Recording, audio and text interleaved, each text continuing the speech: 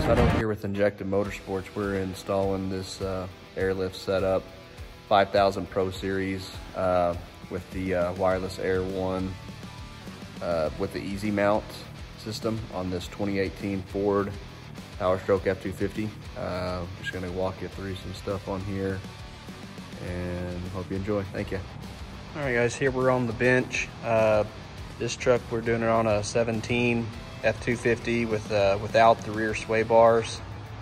And so this is how we set them up. This style, it does not matter which side the bracket goes on. You'll use the long hex head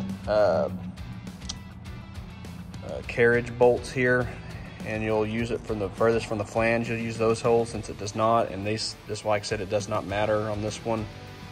These parts universal. If it does have sway bars, you obviously have to change it up in the holes anyways. Your valve is actually on the opposite side, so make sure this flange here is opposite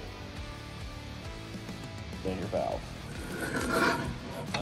Like I said, you put that on, you put your cup here, you can see the cup. You'll use you move it, you can see your Allen head bolts. Go through and use your small carriage bolt here. And it's got the small washer and small lock nut. So pretty much we're gonna keep going. I'll show y'all a couple more things. I just wanted to make a quick stop here and kind of show you the setup before. If you want to, we can actually flip it over. Pretty self-explanatory here. Plate goes up, lock nut, washer, screw it in. It has the notch here. You want to face them left. If you want to make them left and right, you can. You face them in, obviously have the same side, so you know where the plate is. So that's the plate.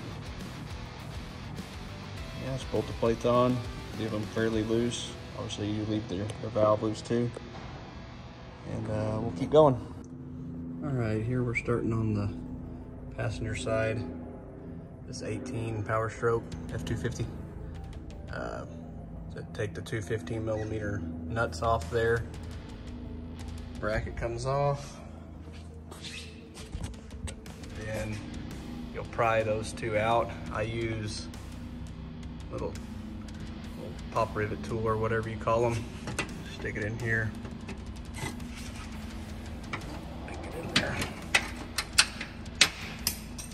Pop right out. Take those out. I'll show you how to mount it afterwards.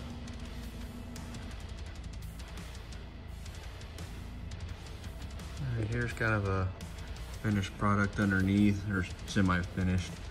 Just got to tie up all the wires, zip tie up everything, and finish. On this one, it was easiest to actually do self-tapping screws into the frame. You can use this big U-bolt, but this frame was a little bit too big for it. You can also drill holes with a bolt style. There's 3 different ways you can do it, but we just did that on the frame there. You'll cut that little crimp end off, and then you'll splice it into this one here, red on red, with that white wire. The ground will be back here. You can just, right here, you'll ground it somewhere right here to the steel frame.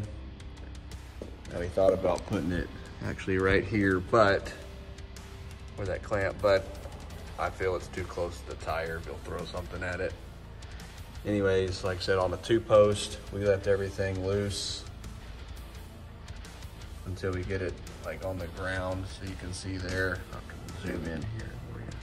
You can see the gap right there. As soon as we let the truck down with some weight on the wheels, then so we'll snug everything right up, tighten everything up. The clamps go underneath here, so you can maybe put it in the top hole.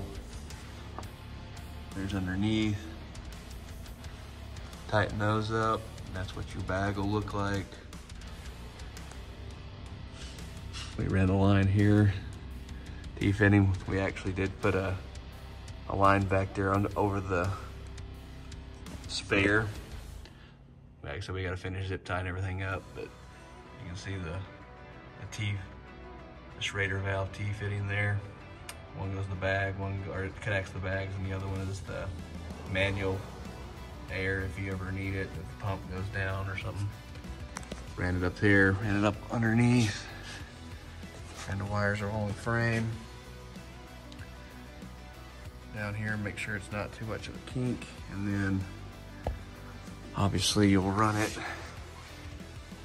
You run your wire loom, and then we'll run it up top, and I'll show you that. We put the little dryer out here out of the way. It sits up real nice right there out of the way. Pretty much the install on the bottom, not too bad. And we'll show you up top. All right, here we are under the hood. Ran it through down there, zip tied everything up. We kept the excess wires, because the pink one you can obviously put to a fuse for ignition if you want it with a key on. Otherwise it'll come on with the app or the controller. I mean, it's not that big a deal. Put the fuse in. Actually, if you want to pair, here's the device. When you initially set it up, all you have to do is hit that button. I don't know if it'll show it or not.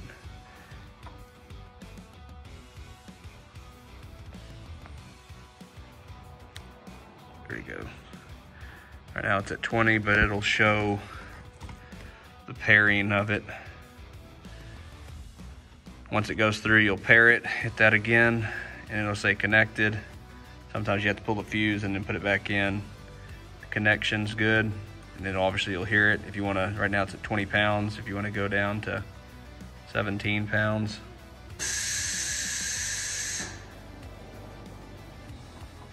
That's actually 15 now.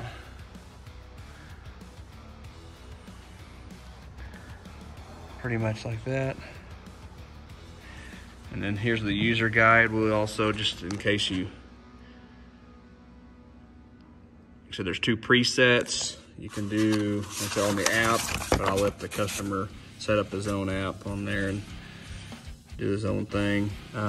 You can actually set up presets, inflate and deflate buttons. You can do a whole lot of stuff with this one. So minimum 5 pounds unless you have a Daystar cradle, and you can run it under 5. But pretty much that's what you have when you mobile app and all that good stuff, which it'll pair it, and it's pretty neat actually. This new wireless one setup is pretty sweet.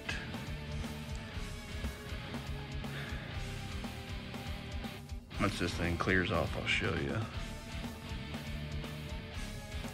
So you'll have your battery life at the top right, your connectivity at the left. If you have it connected on the iOS device or something, it'll be in the bottom left.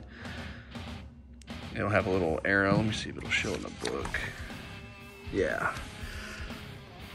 So it'll tell you your preset 1, preset 2, up and down arrows.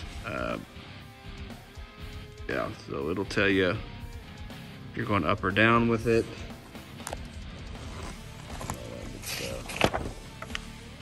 It'll tell you there. It'll indicate your preset, your Bluetooth indicator, battery, and all that fun stuff. The maximum PSI is 100. Minimum requires 5 again, like I was saying. That's about it. You'll come under here, you cut the wire, splice it in like we did underneath. Put your crimps on the ground, power. And then like I said, you run it down. That was about it. Come down here. See, like that, we still have to tie up some wires, but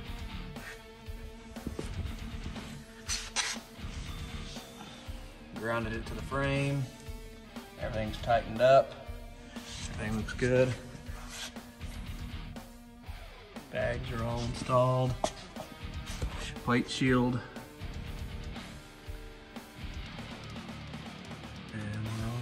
air it up a little bit more just to give an idea on sound.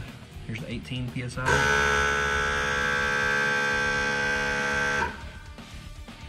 And again, if we had a load, you could show it better, but that's about what we're looking at. Hope you liked the install. If you had any questions, just comment below. Thanks.